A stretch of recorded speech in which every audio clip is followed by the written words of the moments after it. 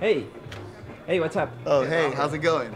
So we're here at the 96 boards area of the Demo Friday. Yes, welcome, welcome. So as you can see, we have several 96 boards demos laid out here. I want to introduce one of the guys who played a pivotal role or crucial role in making this all happen. Yeah, so Mani, please introduce yourself. Yep. Hey. I'm Manivannan Sadhasivam. Where are you from? I'm from India. And you were joining the team, right? Yep, I'm working under him. I'm an applications engineer in Linaro, 96 boards team, working under Robert Wolf, my community manager. So what kind of stuff he's doing? What is it? What do you get him to do? Yeah. So as you can see right here on the table, some of the things are running, but we'll have them all go in just a moment. We wanted to talk about the self-balancing robot in particular right now. So Mani right here can kind of walk you through everything that's going on. And if you want to take a look also, you can see our block diagram and read a little bit about what's happening here. But Mani will run through the code and show you a little demo. This looks cool. This looks like the coolest stuff I've seen with 96 boards right here. We'll talk about this one What are you doing? So I'm just creating two demos here. So one is the home surveillance kit, and that's based on Dragonboard 410C. So this is self-balancing bot, which is also based on 410C. How do you make it self-balance? So this is the block diagram here. So Can we see it self-balance? Yep, after some time. It's thinking, right? Yeah. Yeah. So we have the MPU 6050, which is the sensor. It has the DMP in that. DMP, the digital motion processor. It does all of the signal processing stuffs. So is this which board? So this is Dragonboard 410C. 410C? Yep. It has an MPU. What is that? That sensor, accelerometer. Accelerometer. So okay. it's an IMU. It's a combination of accelerometer and gyroscope. So it gives you the position information. So that goes to 96 board CE. So we are running it based on the Dragonboard 410C, but theoretically it should be possible to use any 96 board CE. So it has the PID controller in it, proportional integral and derivative controller. It just controls based on the inputs. It just controls the position of sensor output. Yep. It's another part of the SoC. There's so many small parts, right? No. This is a software part. This software running on Software algorithm. Just running on the main chip. Yep. Running on the Cortex A53 Quad 4. Right. So that will control the motor position based on the IMU input, and then we have the sensors mezzanine on top of this. So this guy is used to control the servos. So right now we are not using this sensor mezzanine to control servos. We are using an Arduino. So theoretically it should be possible to use this guy without this to control the servos, because we have the Arduino on top of this. So what other stuff do you have going on here? So I have the battery here, lithium-ion battery. So this will provide 12-volt input to Dragonboard 410C. So I have this. And then I have the Arduino connected to 410C on top of the sensors mezzanine. And so I have the motor controller here. You can see this L298 motor controller.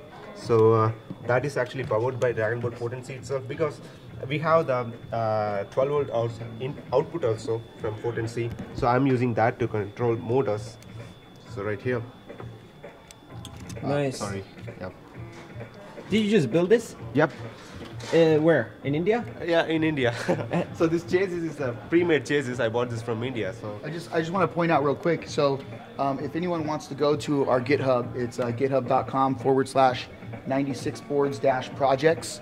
And then in there you'll find a bunch of projects repositories. This is something we're slowly building out. But the self-balancing bot and all the materials you need, including the bill of materials, is all available on that organization, on that repo. So what do you think about the stuff Mani is doing? Great. Are we going to get to see it? yeah. Have you been in a bunch of 96 hour, what's called open hours? Yeah. I was there. What have you been talking about in those shows? So he demoed this one that we're getting up and running right now on the home surveillance, and then he's also talked about some of his big contributions towards libmr-AA and our ultimate goal to kind of find a unified I/O library that we can work with within 96 boards. Since we have so many different boards all running under the same footprint, we want to make sure that we can find a library that we can stand behind. And how long have you been working together? Oh, so it's been like 6 months from April. So. And what do you think about Linaro? That's great. The 96 boards. It's a great initiative. Yeah. Yes, it's great. Yeah, it's very cool, and I have one of the coolest manager here. So this guy is very thanks, great. Yeah, no.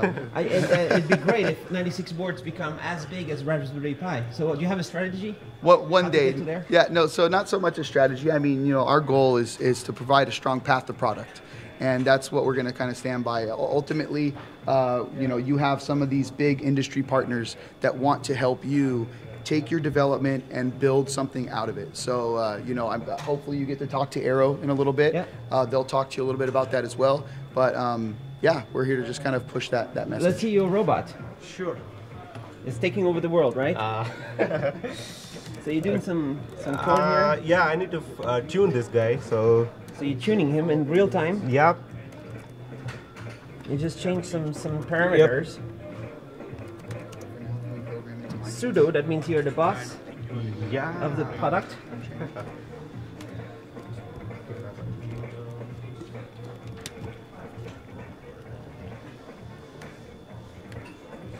No.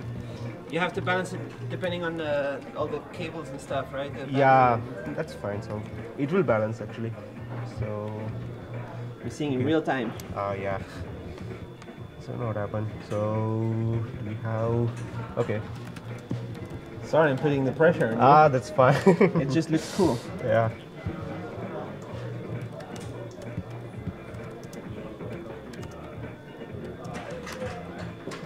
Sensor is not getting detected.